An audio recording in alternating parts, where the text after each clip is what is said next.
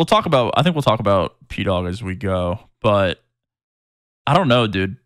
The knee-jerk reaction of that roster change is so strange to me. Like, it's been talked about, obviously, since it happened, but, dude, that roster change, chat, there's only two possibilities of that roster, right? One of them is that he actually got disrespectfully lowballed with his contract, right? Because that's ultimately what happens. I don't know. There's, like, some rumor about, like, his money going to Kiz or, like, some weird, like, redistribution of salary amongst the team.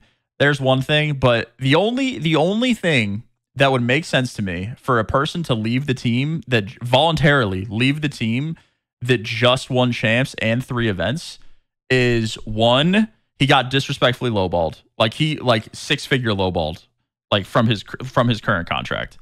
That's one. Or two, they didn't want to play with him anymore. And it was like, I don't want to break up with you, but I'm going to make you break up with me kind of situation. And I feel like those are the only two possibilities of this. Nothing else to me makes sense. Like, either they didn't want to play with Preston and they just got the org to do it, which is weird, which is very weird, or he got disrespectfully lowballed in his new contract negotiation. That's the only thing that makes sense. They for sure didn't want to play with him. That's what I'm thinking. But, like, that's such a scum way to go about it, though.